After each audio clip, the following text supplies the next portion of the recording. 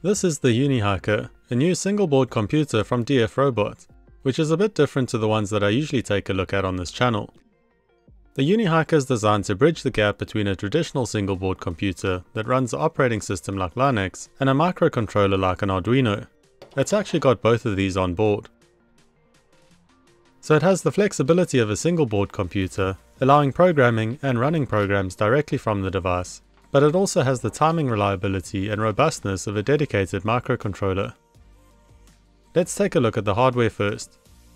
At the front is the 2.8-inch touch display, and along the top of the display is the light sensor and microphone. And on the back is the processor, which is an RK3308 64-bit 4-core processor running at 1.2 GHz. So it's not exactly a powerhouse, but it's plenty for what the Unihiker is designed to do. It's also got 512 MB of DDR3 RAM and 16 GB of onboard eMMC storage. That is coupled with a GigaDevice RISC-based microcontroller running at 108 MHz. This also has 64 KB of flash memory and 32 KB of SRAM. On the back is also a microSD card slot, a range of plugs to connect sensors and actuators to, as well as a buzzer, gyroscope and accelerometer. Along the edges we've got two push buttons on the right hand side, and then a home button on the left to navigate through the menus. These are also programmable, and can be used to add functionality to your projects. Along the bottom is the edge connector. This is essentially an expansion connector that allows access to additional I/O pins and interfaces. This connector follows the same format as the one used on a microbit, so I assume it would be compatible with most of the expansion boards available for that platform. DF Robot also make this silicone case for it. It fits around the device snugly while still allowing access to all of the ports and sensors. It also comes with a removable protector for the edge connector at the bottom. You can get it in red or green as well if you don't like the black. The Unihiker comes preloaded with its operating system, so you just need to plug it into your computer or a power source to boot. Once it is booted up, the buttons along the side, along with the home button and touch display, allow you to navigate through the menus.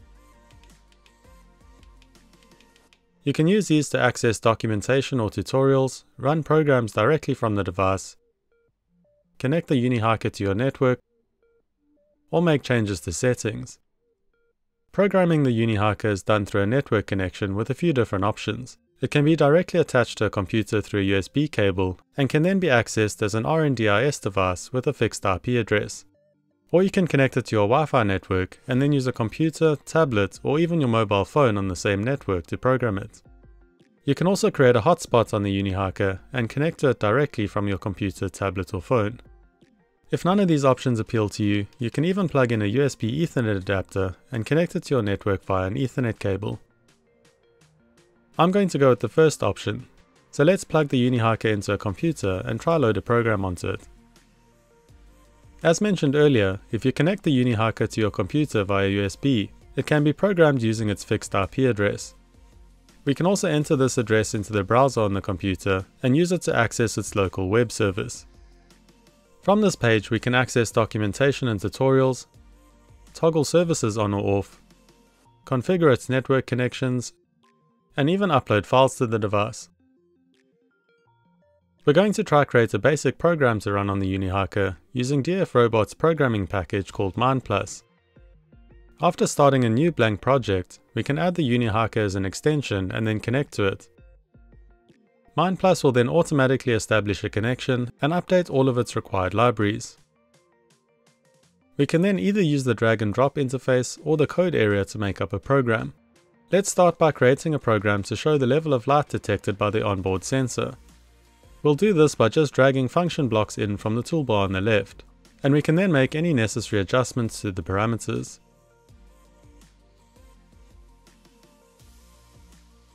Then we click on Run to upload the code to the Unihiker and execute it.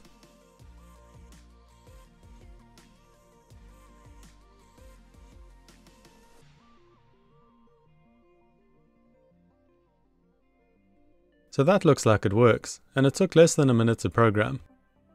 Now let's try building something a little more complicated. I'm going to use a BME 280 environment sensor to display the ambient temperature, pressure and humidity on the display. We'll start by plugging in the BME 280 sensor into an I2C port on the Unihiker. We can then add the BME 280 extension to the project. This tells the Unihiker to import the libraries needed to communicate with the sensor. It also adds the function blocks to the toolbar on the left to get information from it. Now we can drag and drop text and fields to display these on the Unihiker. I've included an image of a room as a background for the environment monitor.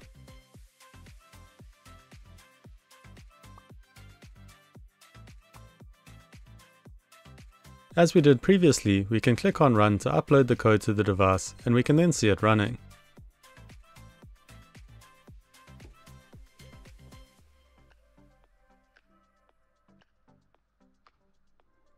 We can also take it a step further in Python rather than using block coding. Let's try turning on a fan if the temperature gets too high. For that I'm going to add a relay module to a digital port on the side, and I'll then connect the fan to the relay module.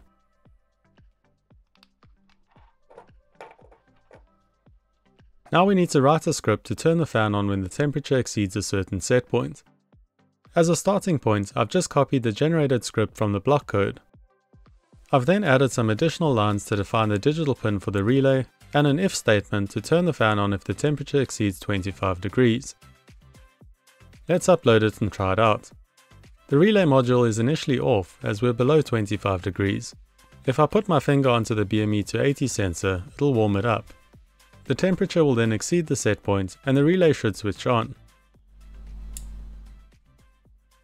When it cools down again, the relay will turn off.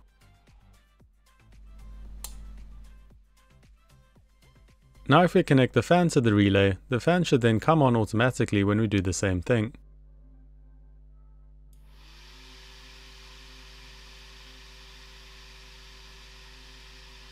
So you can see from these examples, it was really easy to get this project up and running on the Unihiker, and there's a lot of flexibility to easily build upon your project.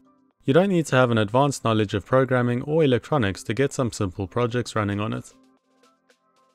I also really like the flexibility in programming options, even being able to program it using your phone or tablet. Once you've uploaded a program to the Unihiker, it's stored for you to rerun directly from the device at a later stage. Let me know what you think of the Unihiker in the comment section below, and if you've got any project ideas you'd like to see me try on it.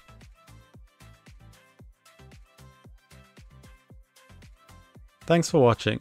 Please remember to like this video if you enjoyed it, and subscribe for more tech and electronics projects, tutorials and reviews.